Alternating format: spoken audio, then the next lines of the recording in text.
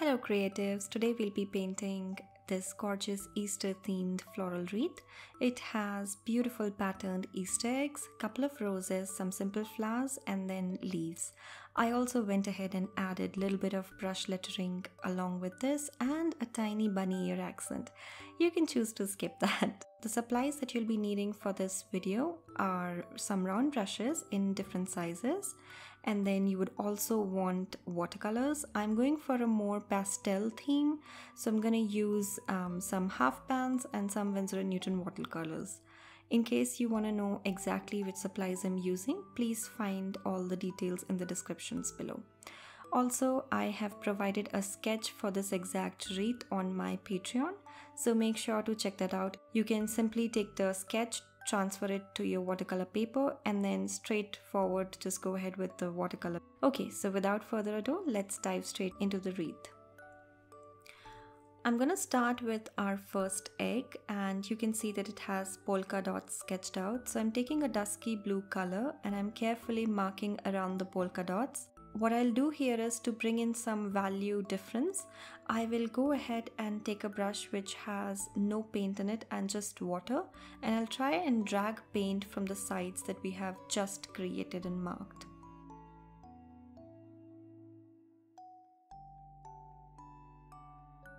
I'm also dropping some dark paint in certain areas just to bring in that little bit play of light and shadow. And now I will take a darker color. So what I'm going to do is I'm going to mix a lot of ultramarine to this existing powder blue color, and we'll paint the polka dots with it. Make sure that base of the egg is dry before you go ahead with the polka dot detail, otherwise it's going to bleed in. Right now I'm painting it here and it's summer, and so the paints are drying really fast for me. It may differ at your place.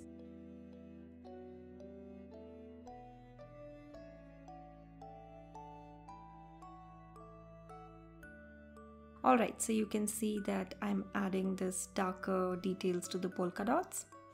And once I'm done with it, I realized that I would want it to be even more darker.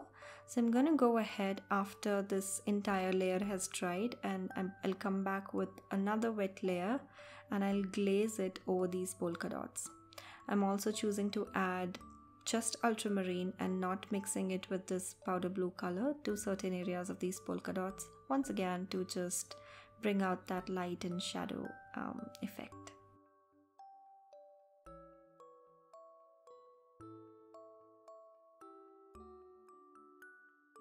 Alright, moving on to our next egg. It's a gorgeous sea green color.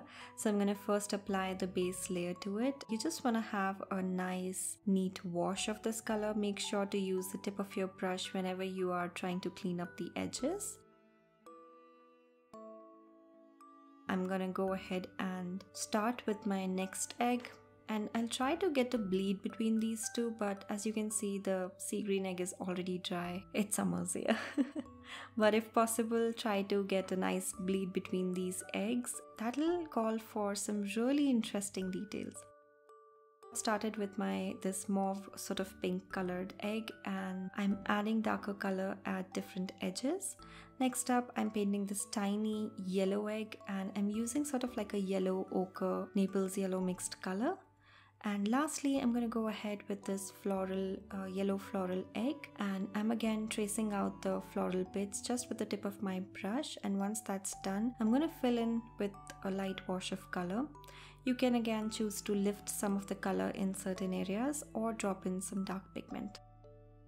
And now we move on to the flowers. I'll start with the rose first. If roses are something that you absolutely love and you'd like to learn it, I have a Skillshare class. It actually features 3 different types of roses, right from starting with the simplest one and the complex ones and the one that you see exactly right here. So come join me on Skillshare. There is a link in the descriptions below which gives you 14-day free premium trial of Skillshares. I think I have 5 to 6 Skillshare classes as of now. I plan to add more Skillshare classes. So if you're looking for a more detailed, in-depth, real-time video, then I definitely recommend you check out those classes. And Once you take the free trial, you'll have access to all other thousands of creative classes on Skillshare, not just mine, but from lots of other different artists. So I find it extremely valuable resource as an artist. I would encourage you to go give it a try, especially when you have a free trial. And now I'm going ahead and adding yellow centers. Finally, we'll be moving on to the foliage, and let's start painting some leaves. So for leaves also, I'm going to try to use the yellow that we have used for our eggs and the centers of our flowers. I'm going to mix it with a little bit of sap green, undersea green or perylene green. I'm going to keep switching them up just so that we have all sorts of different greens in our foliage. And once again, because I have the sketch, I'm just following the outlines and filling it in with gestural strokes.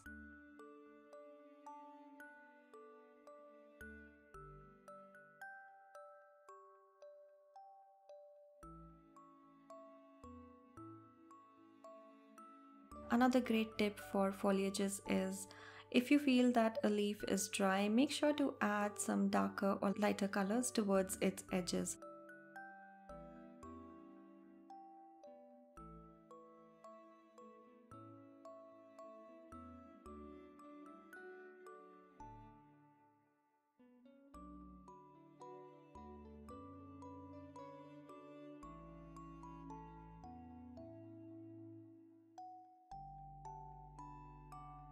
So once the leaves would dry, I will go ahead and add further more details, not just to the leaves but also to our eggs.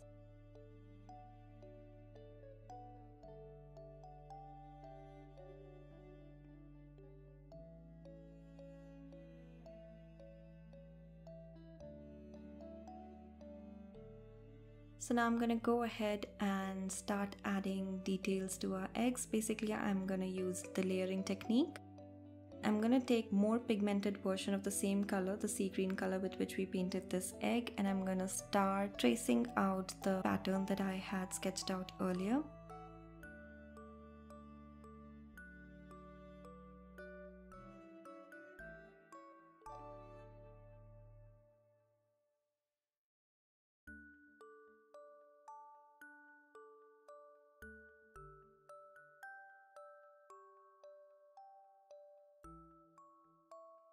And I realized that this looks a little too plain for me, so I'll go ahead with a thin line and just simply add in to that pattern.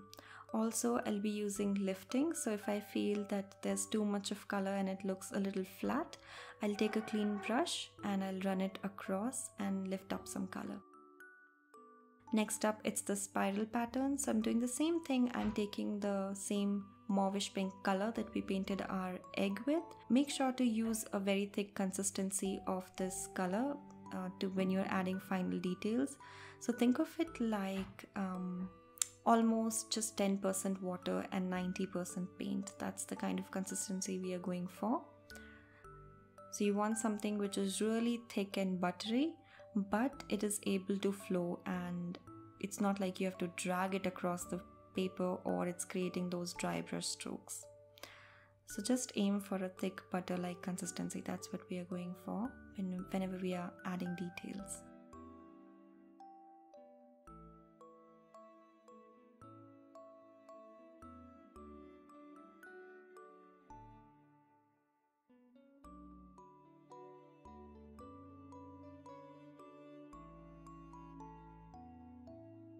Next up, let's go back to our polka dot egg, and I'm gonna redefine the polka dots with a darker shade of ultramarine and mix of this powder blue color, while making sure that every polka dot has some amount of variation. So what I do is I start with a darker color at the very edge, and then I take a clean brush and just pull out the color from it.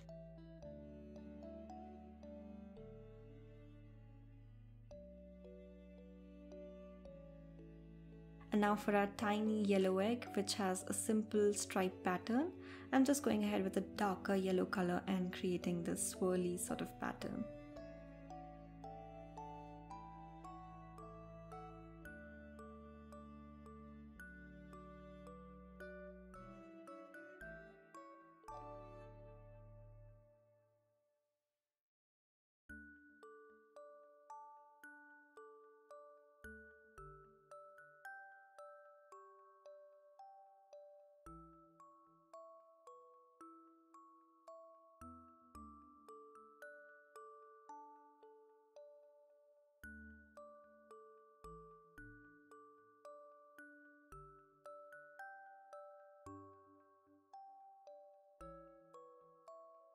next up I'm going ahead with my yellow floral egg. I'm going to redefine the flower bits. I'm actually kind of adding some shadows so that the colors pop out a bit more. I was not very happy. I felt that the yellow was a little too light for my liking.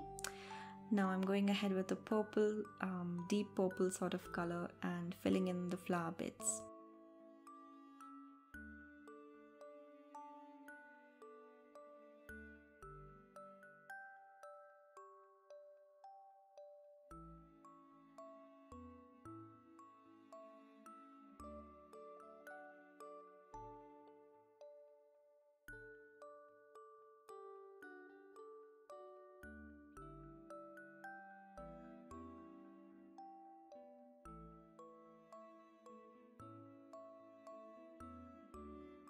Alright, now time to add some more details. I'm just going ahead and outlining some of the petals of the flowers, couple of leaves, and finally we're going to be doing some faux brush lettering.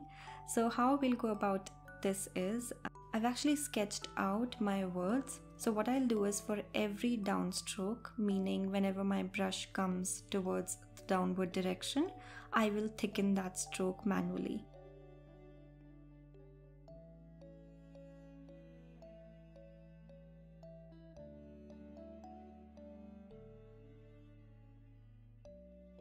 So you can see for the P, the first stroke was a downward stroke, and then when we come to the loop of the P, I start thin, but as I'll come down, I'll thicken this stroke, like so. So I'm going to continue doing that.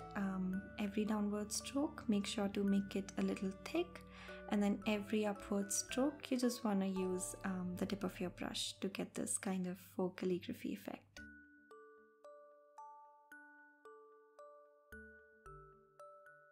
Also, I'm doing this with watercolors and a watercolor brush. You can choose to do it with a calligraphy pen as well, or a dip pen. I think that would also look gorgeous.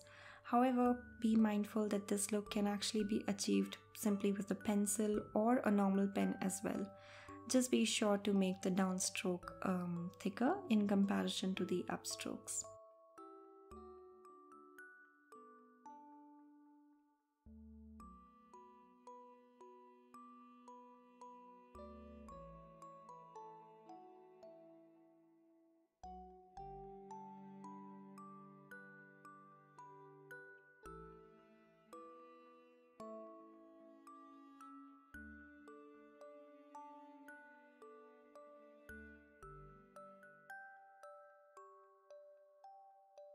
I'm actually going ahead and layering some more darker color on top of my lettering because I felt that once it dried, it looked a little faded. So I'm going to layer it with some darker color.